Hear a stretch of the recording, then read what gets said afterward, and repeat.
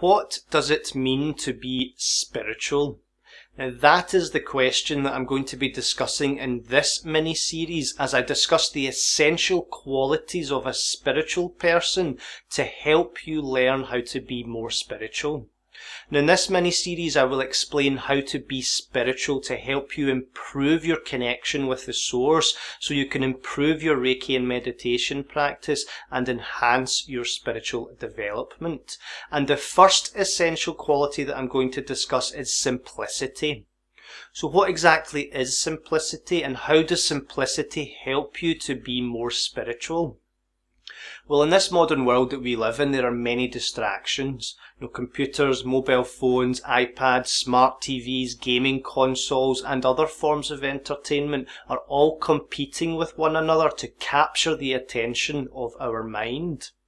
Now, we have so many distractions placed in front of us within our own homes that most people's minds are in a constant state of preoccupation before they even step out into the wider world.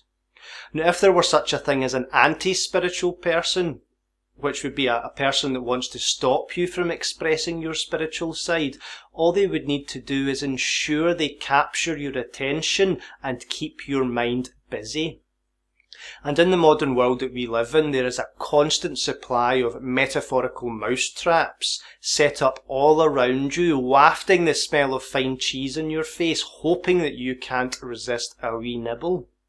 Now it's okay to enjoy the world, but don't allow your mind to be captured by it, because a busy mind that's constantly preoccupied with its surroundings is a mind that is led, controlled and held in bondage, which limits your freedom to express your essential spiritual qualities.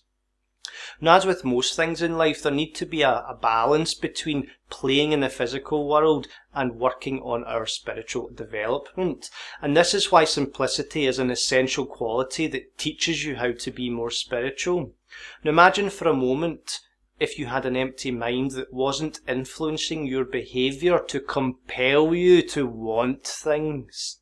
Now imagine you simplified your life to the point that you had absolutely no wants and no desires. Now you would stop running after things, and you would stop preoccupying your mind with constant mental busyness. And because your mind was not busy compelling you to run after things, you would be able to rest in silent awareness and contemplate the deeper purpose of your life. And when your mind lets go of selfish wants and desires, you start becoming aware not of what you can get out of life, but what you can give.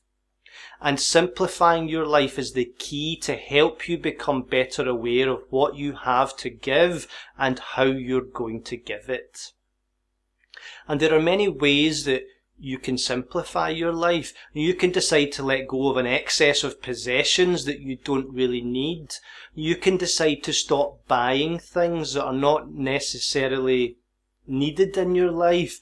And you can choose not to claim possession over people, objects and things.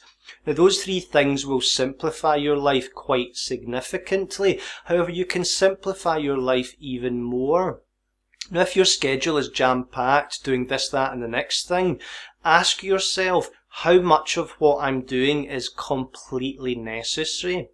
Ask yourself where you can do less in your life so you can spend more time on yourself. Now people often say, I don't have time to spend on myself. And I would say that's exactly what you're here to do. You're here to spend time connecting with yourself, exploring yourself, understanding yourself and realizing your deeper purpose. Now apart from the necessities to keep the human body alive, functioning and secure in the modern world, everything else should be secondary to exploring yourself. Exploring yourself should be the primary goal for all of us, but we have to break our minds free from all those mouse traps and simplify our lives so we have time for ourselves. Now, it's simply a matter of simplifying your life and rearranging your priorities so you create more time for yourself. So simplifying your life does not mean doing as little as possible. It means finding a balance that allows you to devote more time to exploring yourself. Now, without having that deeper purpose driving your behaviour, the mind will step in and drive your behaviour for you.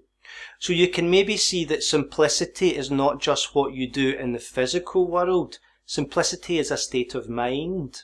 Simplicity is allowing your mind to return to its natural state of being empty and still, while your entire being is channeled towards your life purpose of exploring yourself.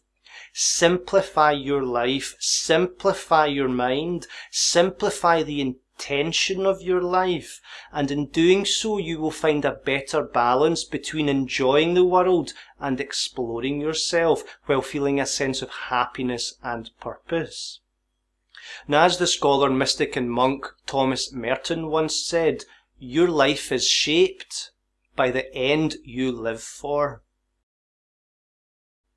What do you live for?